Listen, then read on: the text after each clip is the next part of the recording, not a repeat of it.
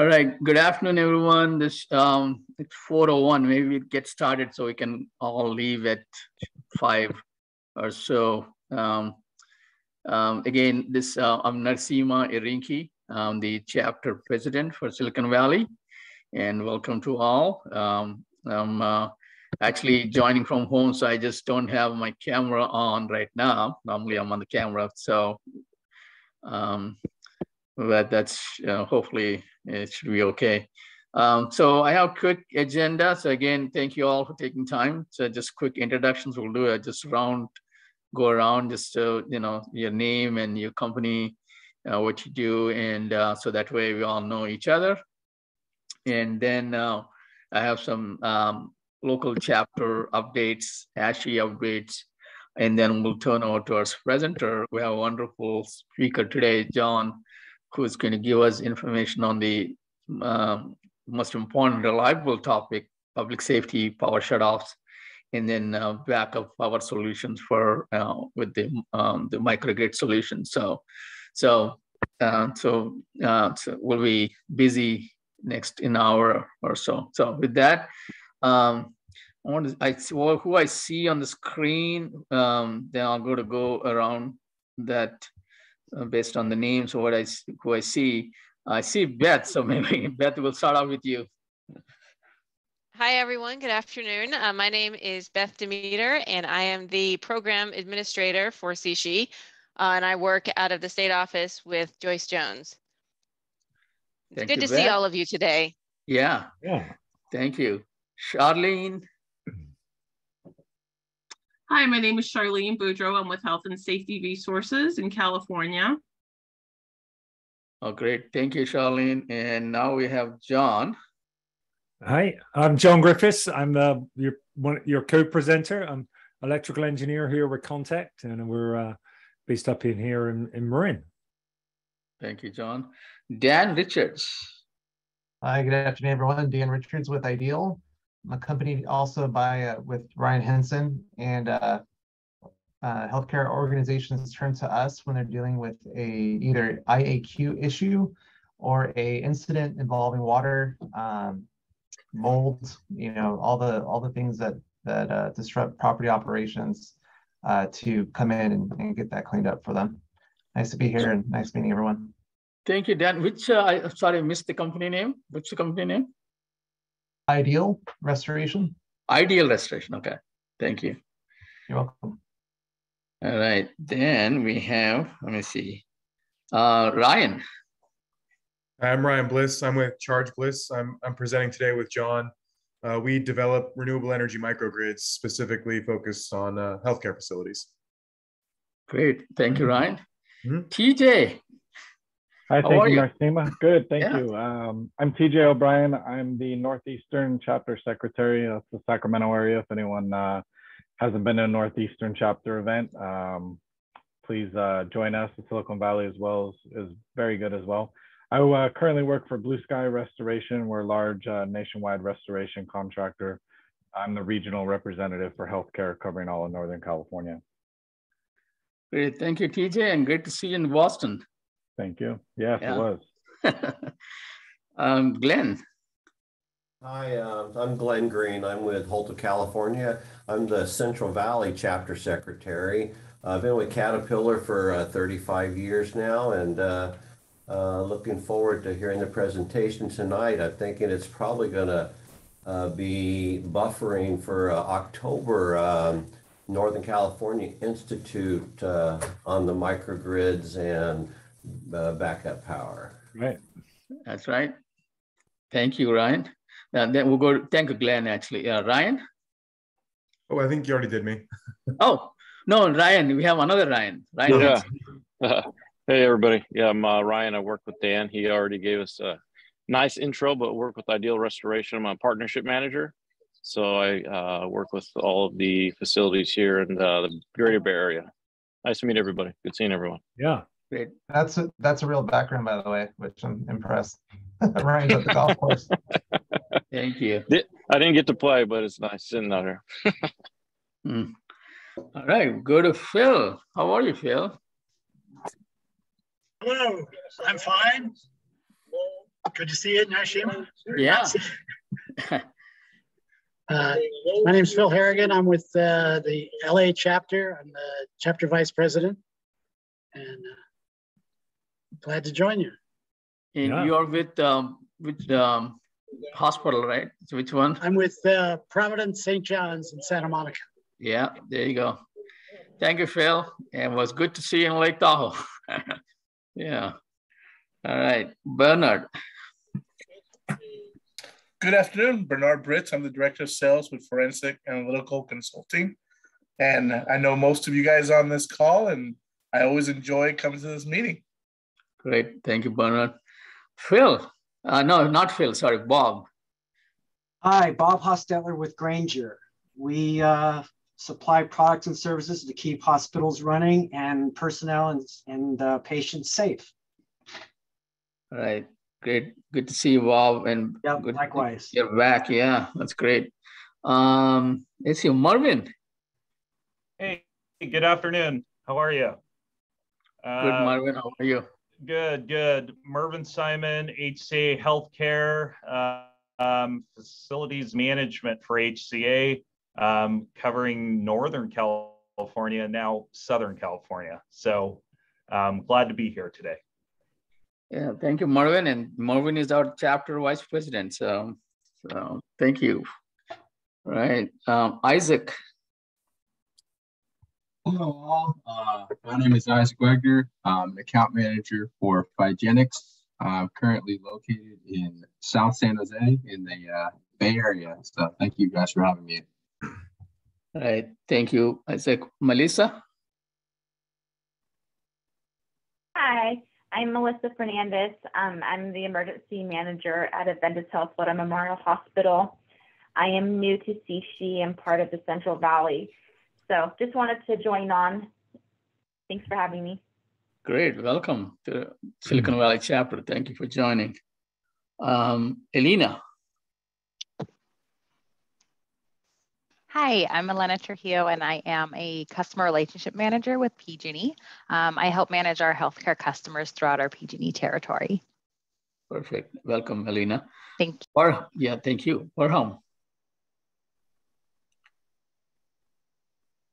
I think we have Parham. All right. Good. Oh, yeah. hey, Narshima, can you guys hear me okay? Yeah. Okay, hi. Thanks for having me. I am Parham Mustadi with Sizer Co., account manager that oversees energy conservation measures, building automation, and maintenance for building automation systems in the healthcare vertical. Thanks for having me. Yeah, good to see you. All right. Paul? Hi, I'm Paul Sonogi. I work with Glenn Green at Holt of California, the Caterpillar dealer. Thank you for having me. Thank you for joining. James? Hello, everyone. James Tucker here from Peterson Power Systems, Peterson Cat dealer, Caterpillar dealer. Right. Thank you, James. Angela?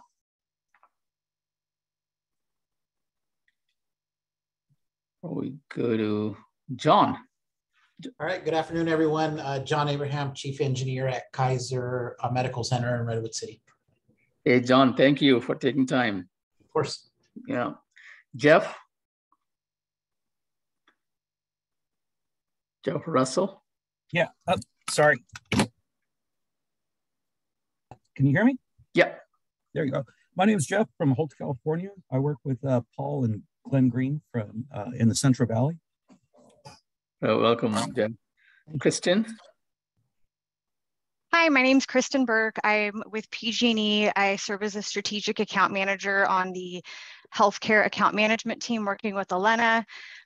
Work very, very closely and have since the inception of public safety power shutoff with many large hospitals within high fire risk areas, working towards resiliency solutions. So very excited to hear John's and Ryan's presentation today.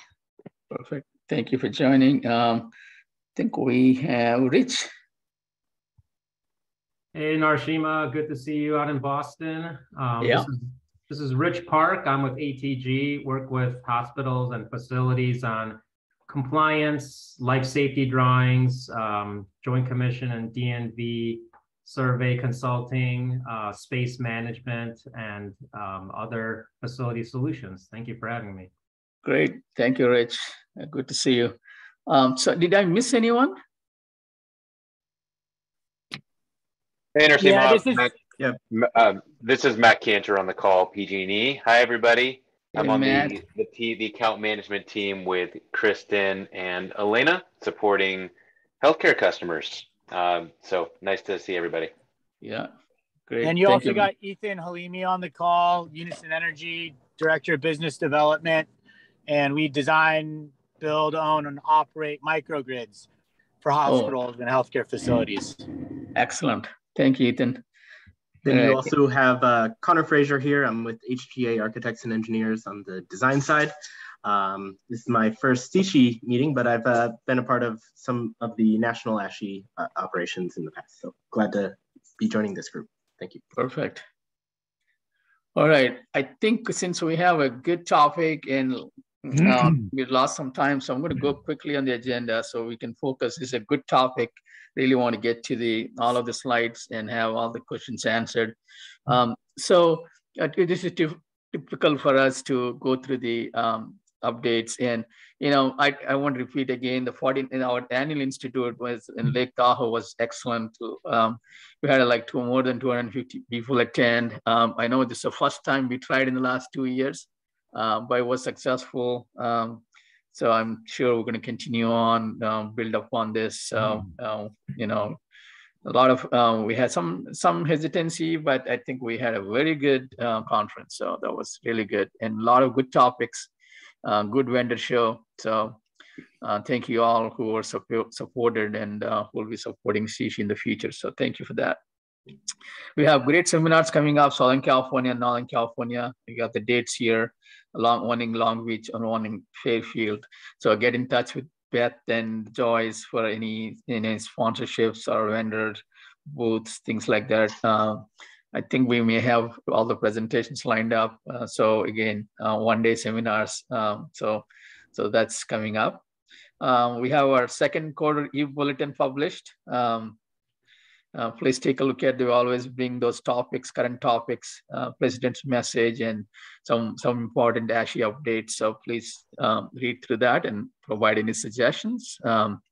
We had an ASHI Platinum Award. Our chapter always does meet those requirements with ASHI with respect to webinars and networking opportunities. We track those, we submit to ASHI, and we got that Platinum Award. So I'm sure we'll continue on that.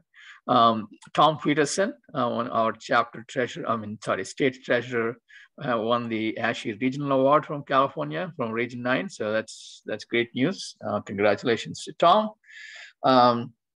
We actually increasing the number of educational webinars. We had a CHA webinar on May 11th on the trying to remember, that one was, I don't know, that was not the active shooter is coming up on September 2nd. Then we had the TJC webinar. That was a highlight. We had more than 70 people attend that webinar from Joint Commission. Wonderful presentation by Herman McKenzie, the engineering director at Joint Commission. So he went through the standards and latest updates, and a lot of good questions came up. So we're trying to improve our presence of the education, providing the best to our members, and of course the affiliate members, who also benefit from these webinars. So from Silicon Valley chapter updates, membership, we have 43 facility total 43 members. And maybe we may lost one or two, I think 12 facility and affiliated with 31. That's kind of the split you always have. Always a goal to improve that facility members, but still an issue with the membership. So that's something we're working with the membership chair, trying to improve the membership presence within all chapters, not just Redwood City. Future topics, anything that you have interest, if you want to present, please send it to Beth, and we'll put it in the like a collection. We have all the topics, and we choose the important topics, current events based on what's happening. We changed to 4 o'clock. Hopefully that's working. We used to have it at 3. It was too early. A lot of them asked for 4, so we changed to 4. Hopefully that's working better for you all. Any member feedback, continue to provide that member feedback. ASHI update, as we all said, Boston, it was excellent. I mean, I can't believe, I mean, I attended the last, I don't know, 15, 20 years, and in one of the best venues, excellent weather, a lot of, facility folks, and vendor show. It was great, excellent. So I really liked it. So continue to look forward. I think next one is in San Antonio. I think they're coming to Anaheim the next couple of years. I think next 2 are already set up. So again, take advantage of those. With that, and then also we have on the right side, we have the calendar of events for this year. Take a look at all the golf tournaments. Anything you're interested, please sign up and support CSHI. So with that, I'm going to turn it over to our presenter, John. This is a great topic of interest in what's happening. So John, take it away. And thank you very much for taking time. Oh, great. Well, thank you so much for the introduction. Am I sharing my screen, or I grab it back? Yes, it looks great, John. Oh, we're on the 3rd slide now. Okay, well, that was a good start, right? We'll give the game away here. Bear with me. Let's get back to the start. So, well, firstly, thanks for taking the time this afternoon. I'm sure there's lots of other things you can do, but great. And I really appreciate doing the introductions. It's great to get a sense of where different people are from, different industries. Because what I heard is we have facilities. I'm an electrical engineer. We have vendors, consultants, PG&E, and facility directors. So hopefully for me, and I hopefully speak for Ryan as well, who I'm going to present with, that I've sat through too many presentations where people just talk at you. I much rather comments. There's a lot of collective knowledge. We certainly don't have all the answers. So there's something that you feel that we said or you disagree with or have a different perspective, please let me know. Excuse me. And on that, feel free to throw something in the chat. I'll be keeping an eye on the chat, and I'll stop John if a question comes up or a comment. Right. And I'm from Bristol in England, so if you have trouble understanding what I say, I actually have a Bristol dictionary here ready, so I can do translations. All right, so with that being said, so again, public safety power shutoffs, PSPS, and we've presented a couple of times to the CSHI groups. It's Northern, Southern California, but we put a lot of work into this, trying to adapt it to what we think are the challenges and what we're seeing. At Contact, we're an electrical engineering consultant. I'm an electrical engineer, a PE. I was an electrician many years ago, so bring hopefully a broad perspective to this. And then I'm also presented with Ryan Bliss here. I'm Ryan Bliss. I'm with Charge Bliss. We develop renewable energy microgrids for hospitals around California. We'll show you a couple examples later on in the presentation. Great. Well, thank you, Ryan. So that all being said, so agenda. So I just want to run through the power continuity challenges and update it based on my view of the world. What are the solutions of backup power? Other factors to consider. Current and future sustainable hospital microgrids. And I'm also a member of the Hospital Building Safety Board, so I can give an update on the HCI microgrid task force. Jamie, who's the electrical engineer who's leading that, was going to join, but with the new date, he's actually in Croatia. So with that, let's jump in. So I guess why are we here? I guess the first PSPS we had was back in 2020, 2019. That was a major event, and now after that we thought we got through that, and then we continued to have dry spells, and then excuse me, and then we got hit with COVID. So we've got a lot of challenges. I say we as the engineers, facilities, and everybody, all the stakeholders in providing power to healthcare. And from from my view of the world, each time I did this presentation, I added one of these slides, and now we're, more heat stress. And then, we just kept going on with the dry spells. And then, we're dealing with staff. Hello, Bob speaking. Hi, sorry, what was that? Okay, yeah, I'll keep going. So yeah, anyway, my point here is just, this originally was talked about public safety power shutoffs, but I think just we're dealing with other challenges that would impact and require us to look for other power solutions. And I guess the last one, I found this when preparing for this is really, is it the new reality? I'm an optimist, but we have to prepare solutions, deliver solutions for, traditionally hospitals were designed in California for major seismic event, and that is one event that's sort of been superseded by a lot of these others, although that's an ever-present danger. So, what has changed since 2019? And great to see Matt. Matt, I know we worked together, a number of representatives from PG&E. I got a slide from the Hospital Council. I guess back in 2019, this is an update. There was when the PSPSs, there was a lot of hospitals impacted, up to 28 were at risk. 2021, that went down to 18. And now, numbers I have, it's 10 hospitals at risk, yet for each of the hospitals, there's a mitigation plan in place. I know I actually drove past one this morning in Sausalito. I know PG&E, feel free to speak up if you have updates on what you're doing in front of the meter. But there's been a lot of work done on these facilities. So I guess, what does that mean for our presentation? Before it was PSPS, it was a lot of facilities. However, what I take away from this is just eye occupancy. There's a lot. We were talking before the meeting that a lot of healthcare is delivered through ambulatory surgery centers and medical office buildings that are not included in this.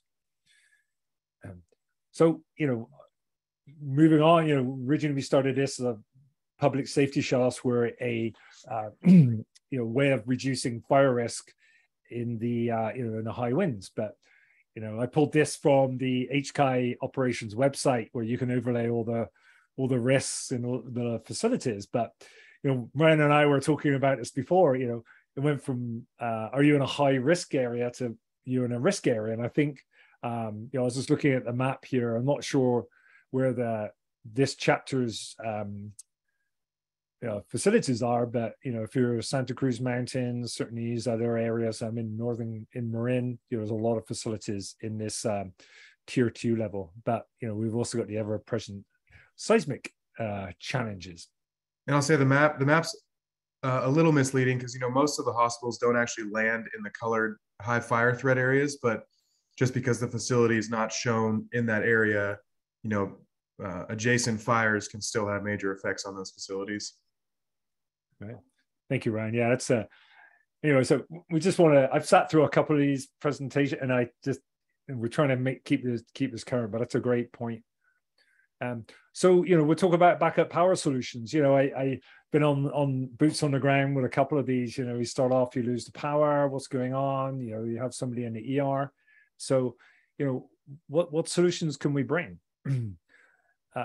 I'm an electrical engineer, right? The first thing is just go back. What does the code require? And Chap 517, clearly defines in high occupancy the branches and the configuration, and what needs to be connected to it. But for me, and the facility engineers, feel free to speak up. But it's a code minimum. I've been in a hospital when you've lost power, and just have code minimum receptacles and HVAC, and I think it's quite a challenge to keep that facility operational, particularly with all the technology in health, delivering healthcare.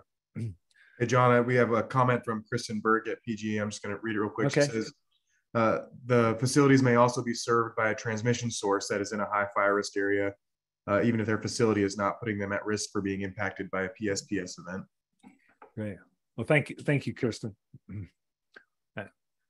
So yeah, so they're sort of keeping going. So my point here is and again, I'm yes, your hospital may meet code, but is that best for the way you operate your facility? Is it, when we look at, when Contech and when we work with Charge Bliss, we looking for backup power solutions. Is it short-term, long-term? I think a couple of years ago, we were looking at facilities providing solutions to provide 5 days. I think just from my view of the world, backup power, that's somewhat reduced, but again, with climate change and impact of other challenges, maybe that's the right duration. Do you want to operate, when you're looking at the solutions, do you want to operate at business as normal, reduced? We were talking earlier again, the vaccines, in high occupancy hospitals, yes, you have the backup power, but in the medical office buildings, we have lots of expensive and critical vaccines and samples that need to be maintained through a power outage, and there's lots of other things. So that all being said, those are the challenges, and we look to, and if there's anything else you think of a power need that those in the audience have, I think I've overlooked, please put in the chat. So solution, is it fixed generator, portable generator, UPSs, solar battery, from a sustainable microgrid, or fuel cell or other DERs. And then I realize I don't have an acronym, distributed energy resource. Now I think we'll hear that a lot, certainly when you're looking at other power solutions for any building and any solution. So what is that? What is that right solution? So jump into solutions, and I hope I'm trying to talk quickly and clearly, because I know we've got a lot of slides to get through here in 30 minutes. So first thing is optional transfer switch. Generators, when we design to, we electrical engineers meeting code, there's a lot of spare capacity. So really simple thing is to install an optional transfer switch. And then when you've met all the available loads, equipment, life safety, and critical, then you can close this transfer switch. And probably the last 5 major healthcare projects I've been the electrical engineer of record for, we've delivered this, and this adds a lot of value. So other solutions, the quick connect, this is actually required by code. I drive past facilities seeing the board or the dead front pulled off and the cables going in. I know none of these facilities, anybody on this call would do that, but this buys you a lot of, I think, a lot of peace of mind for connecting backup generators, or if it's a non-essential facility, connecting your generator when you need to do that. Other things that I just shared from my electrical engineering experiences, we see backup power solutions, seeing a lot of these temporary generators, and I'm sure you're all very familiar with this on this call, but I think it's always great to see when you have the temporary generators on the trailer.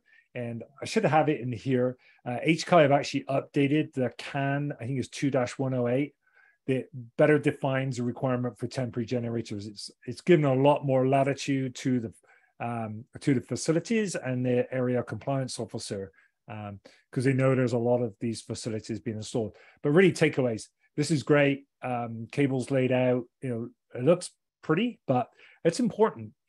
Sometimes other facilities I've seen the temporary cables coiled up, often are in the sun. And I've actually known a couple of instances where this is running at full load in the sun, these overheat and you lose your generator, and then accessibility and just obvious things. But, sometimes these things are installed, in a hurry and in a temporary situation, and you must not lose sight of basic good practice, because it's there to provide power, and often emergency power.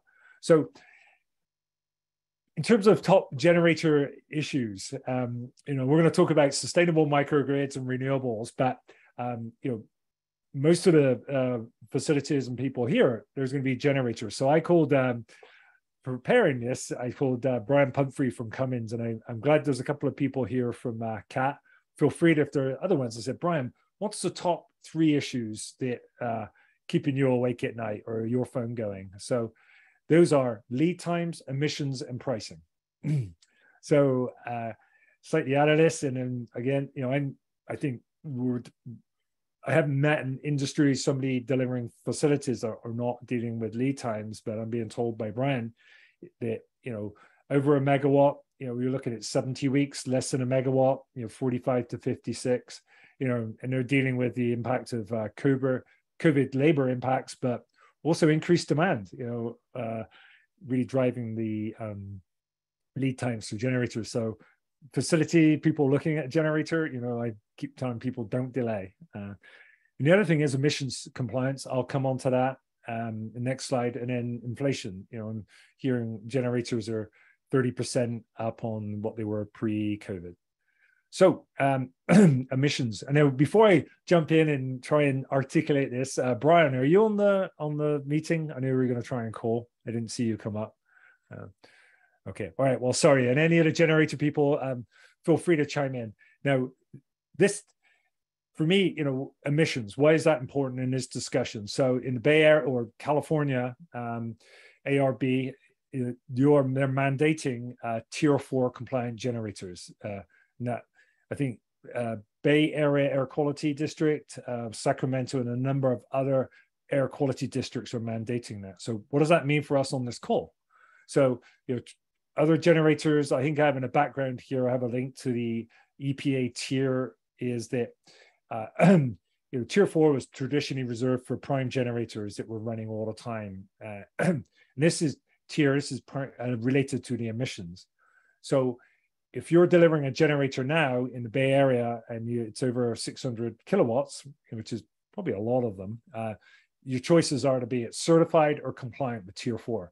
And this is a bit of a nuance, but I thought I would share in this presentation. So if it's certified, it comes off the truck, it's a cut sheet packaged unit, and we'll have a diesel particulate DPF, and we'll also have SCRs in part of it. Whereas in a compliance system, that can be a Tier 2 set with the site installed DPF and SCR.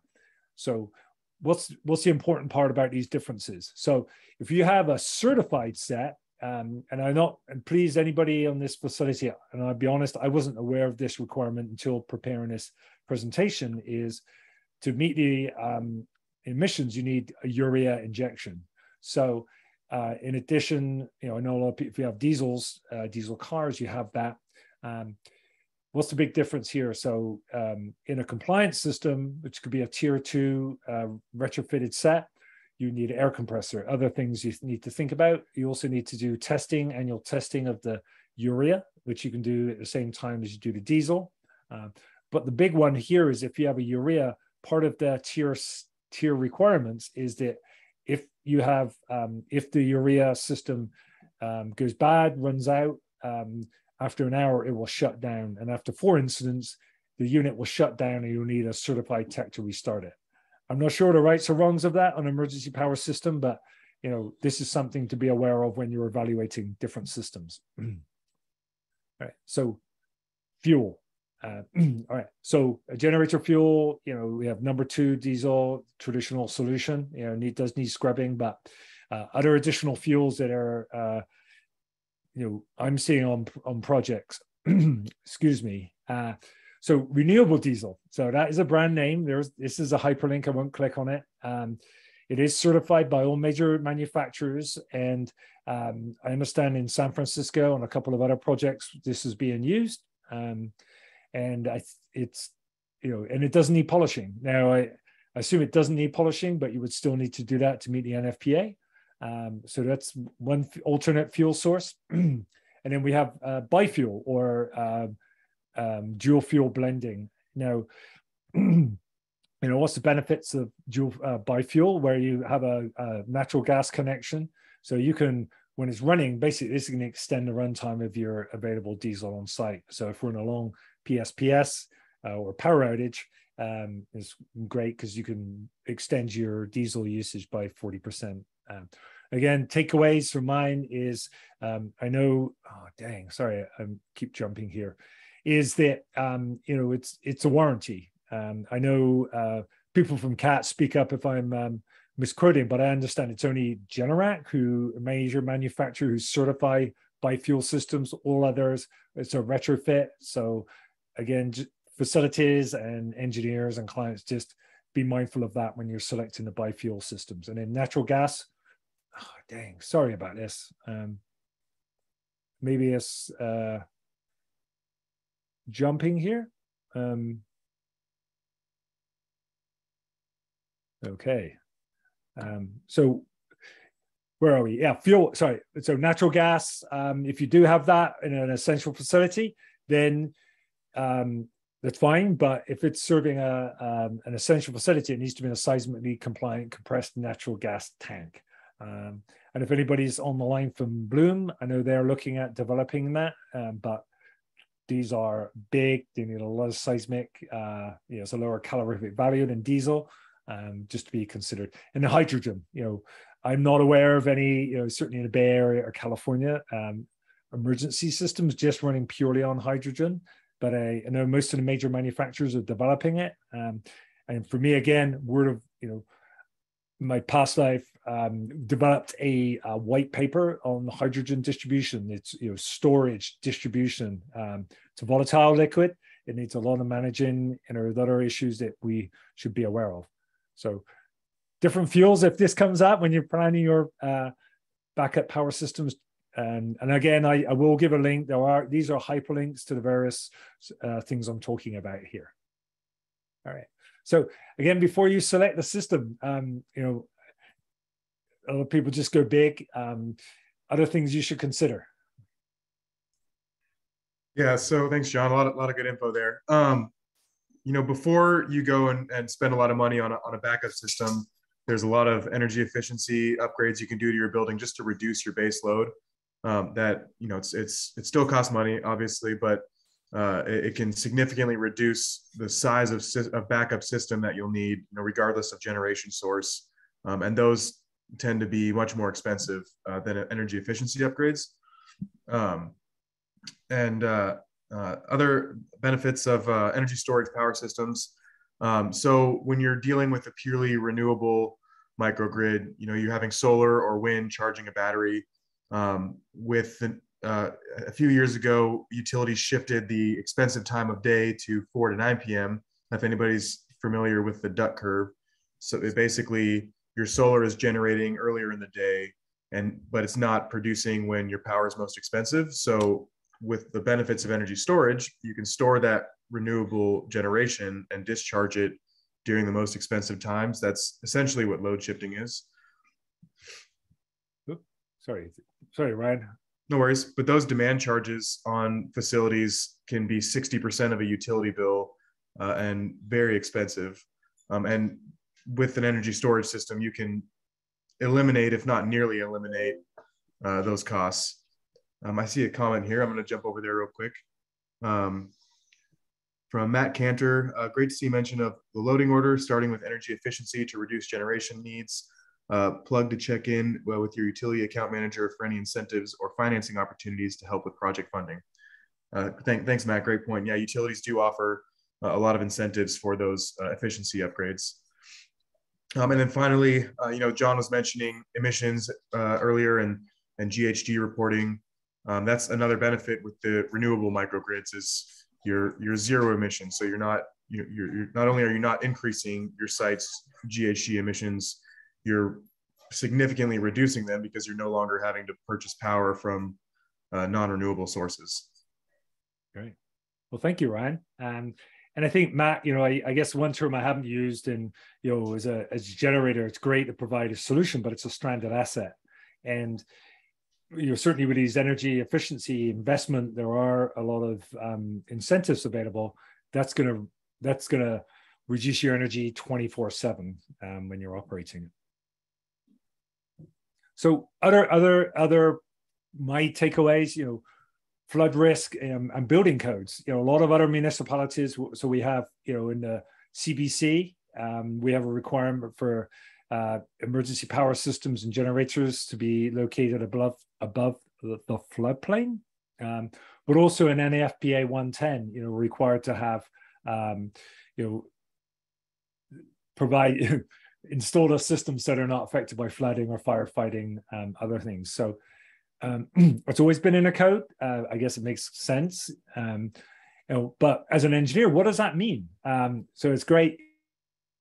So this is an example of a new service. It's not a hospital, but just we've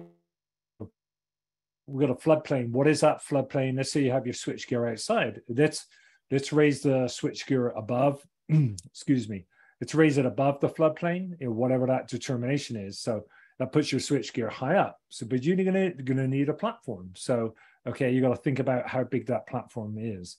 And again, the higher you raise the switchgear in a seismically compliant building, the bigger the seismic load. So more anchorage requirements you have. And the other thing is, if from a planning perspective, if you're going to install a generator, on a road or somewhere that's visually sensitive, then if you're raising it 10, 12 feet, then you may find that your emergency power system then is subject to planning requirements. And I think most municipalities, that can have quite a schedule impact on getting that approved and that cost. All right, so we're throwing a lot of things out there, good, bad, different solutions. And in my experience, when we've been brought into projects, it's we're pretty good at designing generators and finding a way of adding into buildings without adding cost. But we try to evaluate all the different criteria and not just what's wrong is. And I would encourage anybody on this call, or feel free to reach out to us, is just look at all the criteria. Noise, different things running for 5 days. That's a real challenge in cost money mitigating it, and then hazards and operational and other benefits. So, term, and I firmly embrace it. Choosing by advantages, so you can make a wise decision. Right. So with that, Ryan's going to pick up here talking about hospital microgrids, but more importantly, there's a lot of microgrids out there supporting hospitals. So he's going to talk about sustainable solutions for hospitals. So with that, Ryan, I'll hand over to you. Thanks, John. So ChargeBliss's focus for a while has been providing renewable microgrid options for hospitals. So this first one here, the Kaiser Richmond microgrid, this is on the Kaiser facility in Richmond, California. This was funded by a CEC grant that was awarded to ChargeBliss. And it is a 250 kilowatt solar, 1 megawatt hour battery microgrid. John, if you want to go to the next slide. Sure. It was the first microgrid to be able to connect to the life safety branch of a hospital in California. It does so via manual transfer switch, and it's currently in operation. It was commissioned in 2017 and saves roughly 40% of the facility's electricity costs every month. John can go to the next one now. All right. So even more exciting, we're currently building this project right now. This is a 3D rendering we had put together. So this is the next step in incorporation of renewable power at hospitals from the Richmond project. This is at another Kaiser facility in Ontario, California, again funded by a California Energy Commission grant awarded by ChargeBliss. So where John was just circling his mouse down in the corner there, that's the microgrid yard. So where the batteries and other electrical equipment, inverters, switchgear, transformers are all located. And then you can see scattered on the northern side of the site, some parking lot solar, canopy solar, and then the entirety of the parking structure roof is covered in solar. So there's, John, if you want to go to the next slide, there's 2.2 megawatts of solar on this project, 9 megawatt hours of battery, and then there was 1 megawatt of existing fuel cell from Bloom on site that we're incorporating into the microgrid. So as you can tell, much bigger than the previous system. This system is meant to provide a minimum of 10 hours of backup power to the hospital, which is significant in this case because the average load of the full emergency system for this hospital is about 2 megawatts. So there's a lot of power going through there. Right. This system also is the first renewable microgrid to automatically connect to emergency power. So the previous microgrid would connect to the life safety branch only via a manual transfer switch. This microgrid will do so via an ATS and cover the entire emergency system of the hospital. Now, technically, we cannot be the first line of defense. The diesel generators are still required per NEC code, but we are allowed to significantly reduce them. So there's about 6 megawatts of generator on site right now, and between 4 generators. And so we're allowed to basically cut that down to as little as one generator operating during a power outage. Okay. Hey, Ryan, did you want to just touch on the battery technology? Because I often get questions about that, because this is pretty unique, right? Yeah, so the first system was using lithium-ion batteries, fairly standard. You know, everybody knows about lithium-ion, but a little exciting about this Ontario project, these are using a zinc battery. The main focus of this grant was to demonstrate non-lithium-ion technologies for long-duration storage. So this is an EOS battery. They've been great. The efficiency is not quite as great as a lithium ion, but the long-term discharge capabilities of them are much better. And there's zero fire risk with them, which is, you know, as we're discussing PSPS events, limiting fire risk is important.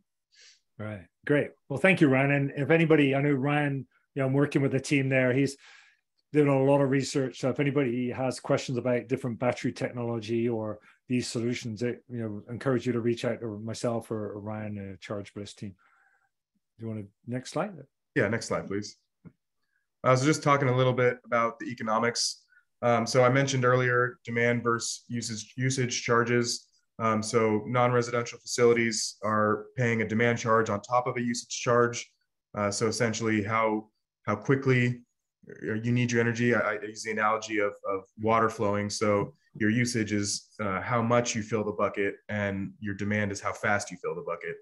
And those charges can be up to 60% of your utility bill. Now microgrids, the renewable microgrids, can nearly eliminate this cost, if not entirely eliminate this cost. So that chart on the right with the green and red, that is from our Richmond project, and it's showing the solar and inverter power. So the battery and solar are hooked up to the same inverter. So it's a little confusing, but you can see the solar is the green line, and when the solar is active, and that's charging the battery initially, and then where the gap between the green and the red are is where the battery's now discharging to cover that peak load. Now, optimizing time of use savings. So as we mentioned earlier, again, the battery during normal operation is great for time shifting your solar to utilize it during the most expensive time of day. So what you can see in that chart over there, and even on an even better benefit to using a fully renewable microgrid. When you install the batteries with solar, you qualify for the federal ITC, the investment tax credit, on both the solar and the battery. So that's right now for projects anchored in 2022, that's 26% of eligible costs of the system. And you also get the depreciation benefits. So 100% upfront, excuse me, I'm talking too fast over myself. 100% upfront depreciation. So there's very significant financial benefits to this. Now I know a lot of hospitals are nonprofits. So we actually specialize in helping hospitals circumnavigate this so they can capitalize on the value of these tax benefits. The models are a little complex, so I won't get into them right now, but they are, a lot of hospitals will think they won't qualify for those, but there are methods to take advantage of those. Great. Well, thank you, Ryan. Wow, we must be, either people have gone asleep or we've answered every single question. Well, that's fine. For me, I'm an electrical engineer. When I first started working with Charge Bliss, however many years ago, so that's great. But what's OSHPD or HSKI going to say about it? So what do they say? So I with Dave, with Dave Lockhart, probably about 2 years ago, we got together and really pushing HSKI or OSHPD and said, look, we've got these solutions. We really think these can benefit hospitals and help us get towards a more sustainable, renewable power solutions for healthcare. So we developed, really, I think quite a few people on this call were part of it, a white paper. And that was published, and it was a really great community effort. So that is published, it's publicly available. I've seen it being used by quite a few people, which is fine. That's what it was there for. But after that, the next step is HSKI have established a task force, and it's led by Jamie. And it's got, it's a Diana Navarro from Life Safety, Richard, I know Paul's not there, and Nancy Timmons. So they're developing this task force, and the outcome of that task force is they are developing a design guide for microgrids.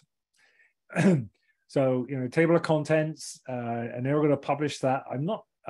It's pretty well along. I don't have a copy that we can share. But for me, what's great about this document is it's a practical document. So James put together a flow chart that addresses both building types. Kind of hard to see on this, but he also has a code matrix. And again, the first thing, the code is a minimum. We can't deliver these projects unless we can demonstrate code compliance. HCI, they're working under Title 24, the building codes, but they are also, excuse me, they're also part of that group. They have a liaison with CMS. So, you can design it, and we can get it approved, but unless CMS passes licensing, it's not going to work. So that is happening. I'm going to say the word excited. I think it will help all of us deliver these solutions, and kudos to HCI to support that. So the other things they're doing are looking at seismic certification for the DERs, distributed energy resources. Looking at UL. I was going to say the UL is a challenge, and encouraging any facility here, if you are evaluating a system, be very mindful of the ULs. It's new, AHJs and various suppliers, it's evolving. It's not like generators, everybody knows what those requirements are. So that's evolving. And then the on-site storage, they're looking at that, knowing how challenging that is, can we include the DERs? And the other point is testing and commissioning, retro commissioning. I'm still involved supporting Charge Bliss on the Richmond and involved with, excuse me, Ontario. These systems are different. They work great, but there's a different level of commissioning, retro commissioning, and HCI are including that in their guide. So we're coming up on sorry, we have another question here. I'm going to jump in real quick. I'm sorry if I mispronounced your name. Param Astadi. Can you please provide some information on the eligibility criteria for commissioning energy grants concerning hospitals? First thing is there has to be a grant available. We're expecting a big grant specifically for critical facilities to be announced in the next month. And then as far as eligibility criteria, it has a lot to do with demographics. The California Energy Commission likes to go for facilities that are in disadvantaged air quality areas, low income areas, high fire threat, PSPS risk areas. And so we just kind of look around and make partnerships with hospitals we feel are in good areas to meet those eligibility requirements, just so we can be prepared when a grant does come out. So if you're interested in learning a little more about it, feel free to reach out to me. I believe my email was in the presentation. If not, I'll put it in the chat here. Yeah. And we can definitely discuss that more. Right.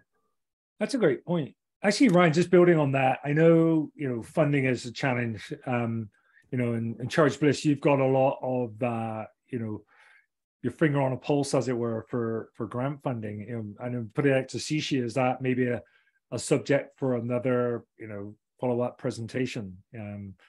It's you can't build it unless you've got the funding. So with that, summary, we're 5-2, we've got 4 minutes for Q&A. So we just talked about, power continuity challenges, gave an update, what are the solutions, other factors to consider. Thank you, Ryan, for giving a great overview of the two, I think the first hospital microgrid in the US, and certainly in California, and in certainly the biggest and the most sophisticated one we're working on in Ontario. And then, update from HCI Microgrid Task Force. So with that, any questions? Hey, this Natsima. So I just had a question regarding that manual transfer on the life safety. How is that working? I always thought that it has to be automatic. it doesn't meet the NFPA, the class 10 diesel, it's not the same. So can somebody quickly speak to that? Yeah, so that project was a demonstration project for the grant. So then Oshpod, now HKI, wasn't quite ready for having the system be fully integrated via an automatic transfer switch. So we agreed on a manual transfer switch just so we could prove for the purposes of the grant and demonstration that this was feasible. And then that built on what is now the Ontario project, where we are using an automatic transfer switch. Oh, really? Okay. So that's approved. That's an approved method now, that microgrid can be used as an alternate solution. They can, it's not an alternate to diesels. Right now, they're considering it a supplementary power source. But NEC is being updated. The 2023 NEC is being updated to essentially eliminate the term backup power and just have power sources. So hopefully by 2025, it won't be restricted to just diesel for the backup power. But right now, it has to be supplementary to the supplemental. Diesel. Okay, got it. I just wanted to clarify that. Okay, perfect. Yeah. No, good. That's good. Thank you. Yeah. Now, Ryan, would it be fair to say, as a demonstration project that, if anybody is interested in seeing it, it's in Richmond. We were going to do we did the virtual tour for HKI. We're happy and certainly proud to be part of that, showing it. So we do have I will say, Charge Bliss, we're relaunching our website in the next couple of weeks, and we're going to have some really cool videos and virtual tours of the Richmond site on there. So take a look in the next 2-3 weeks, and that'll be up. Great, thanks, Ryan. I just put a link to in the website here. One thing, and before we wrap up here, I know maybe there's a lot of people here from PG&E, and researching this, and I've driving around, I've been made aware that PG&E are installing some large-scale prime generators that are coupled with the Tesla battery systems, and essentially they're microgrids. And speaking to some of the techs that are delivering those, driving past, my takeaway was, wow, that's amazing. And they said they work great. And I was talking to the tech. So that's in front of the meter. And I'm thinking if those are 6-8 megawatt systems that are coupling batteries with generators, maybe we can, behind the meter, we can utilize that technology or those solutions. And is anybody from PG&E, maybe Matt Cantor, that can talk to that, what PG&E are doing in front of the meter? Well, I don't know if I can speak intelligibly, John. Most of our work, or all of our work, is directly with customers. So some of the grid scale stuff, we just kind of see, on the periphery a little bit. It's hard to get into the weeds on that stuff. You may be referring to like the Moss Landing installation, which I believe was in the 300 megawatt range, if that's right, the one you're referring to. And there is definitely a drive to commission a number of these sites to meet some of the peak demand issues related to capacity constraints with with everything we're facing with rise in increase in renewables, needing that to cover the gap in peak there.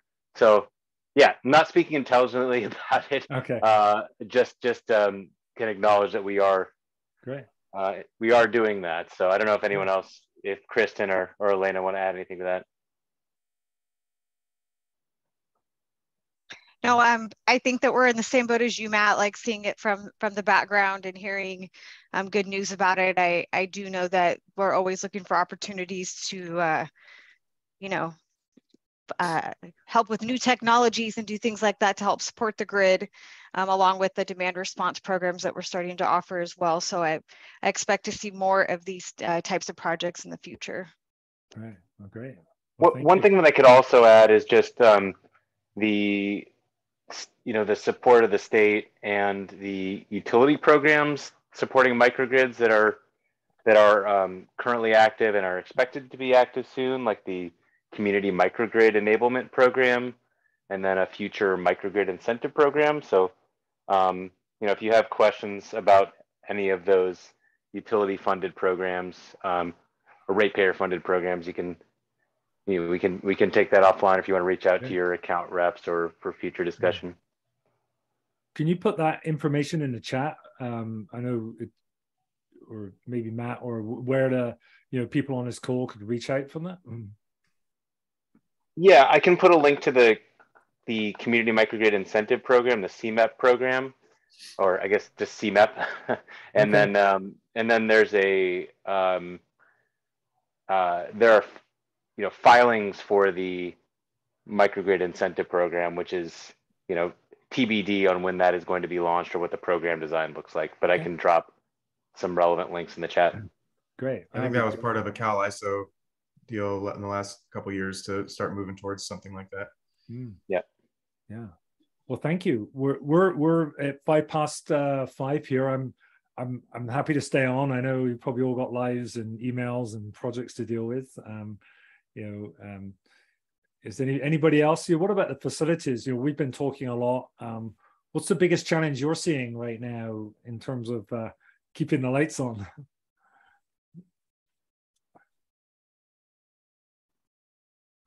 Well, I'd like to make a comment. Your presentation, you and Ryan's presentation was fantastic tonight. A lot of great information. And one of the challenges too that I see is early on, just before fire season, facilities that are, could be needing backup generators. Early on, the industry is deleted as far as all the generators go out. In fact, part of PG&E's contracts is to rent as much as they can so they can distribute them to specific grids, and a lot of them are hospital grids. So that is another challenge as far as keeping the lights on. Right. And they're expensive. Those big generators are expensive to rent. Yes. Yeah. What about, sorry, Glenn, which organization are you with? I'm with Caterpillar in the Central Valley. Great. Well, thank you. And then, yeah, well, if a facility or, they're concerned, what should they do? Because I've been told, is have a plan if you need to, figure out where you're going to put the generator, where you're going to put the walkways, just the really basic things. The tap cans are fantastic. The industry's been slow coming into installing tap cans unless it's new facilities or a new central plant going in. But everything so that it can meet all the WashPod requirements for a long-term rental being installed. It has to be secured. It has to have seismic. It has to have remote enunciation. There's so many things that go from, if it's a 3-day rental to a 10-day rental to a 30-day rental. And so the more prepared they can be for that temporary power to be rolled in and quickly hooked up. But the other side of that is the availability right now of that temporary power being, because right now during fire season, everything in our yard is gone. So if they called tomorrow and say, hey, we're going to have a power outage, we have a few that we keep, but the majority of our fleet is rented out for the fire season. Right. Yeah. I encourage the hospitals, if it's Kaiser or if it's Sutter, maybe get together and say rent 1-2 megawatt for themselves so they can move it around to different facilities and not have to keep it at one facility to where they might need it through the season. Adventist Health, all the facilities. So just a good idea. Yeah, no, that's great. One thing, Glenn, I'm aware from talking to some of the techs who are doing the in front of the meter setup, there are trailer mounted batteries. I think it's a megawatt battery that is coupled with a generator, and my thoughts are trailer mounted generators, great solution, but noisy, you need fuel, the heat. do you have any of those trailer mounted batteries for supporting the actually in the actual batteries, but the UPS system side of things we have, but it's Caterpillar for tradition has been on a flywheel. So they basically still taking that uninterrupted power supply and hitting prior to that generator going online. But I hear about a lot of battery projects that are going on, but personally, I haven't seen anything so far. But it's great to see an actual microgrids going into California that are been OSHPD approved. That's fantastic. Yeah. Yeah, I think, I'll be joking aside, I shot my mouth off so much. They said, well, come and sort of join, in the hospital building safety committee. And I think, I can't do anything unless you can get it approved. So, encourage anybody on the call to do that. So just to jump in real quick, if people haven't noticed, Elena and Matt from PGE dropped a few links into the chat on some of PGE's relevant microgrid programs. And there was a question if an electronic copy of the PowerPoint will be made available. Yeah, I believe so. Yeah, I'll drop it in there. There's hyperlinks as well to a couple of things we talked about. So yeah, it's all right. Well, that's great presentation, John. Thank you very much. Wow, that's well received, a lot of good questions. And so thank you all. Beth, it looks like, I don't know if there is any, typically we have those, what do you call the raffle or the door prizes. I don't think we have anything. Phil, we don't have anything, Phil, this time. Oh my God, that's the only reason we joined. Get the bottle of whiskey and the... I don't know, Beth, are you still, anything? No, nothing that I've heard of.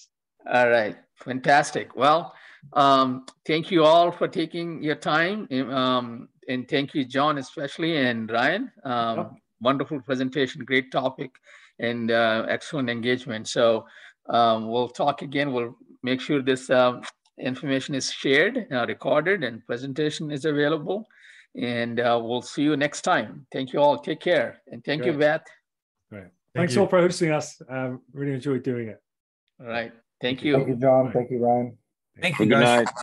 Right. See you, everyone.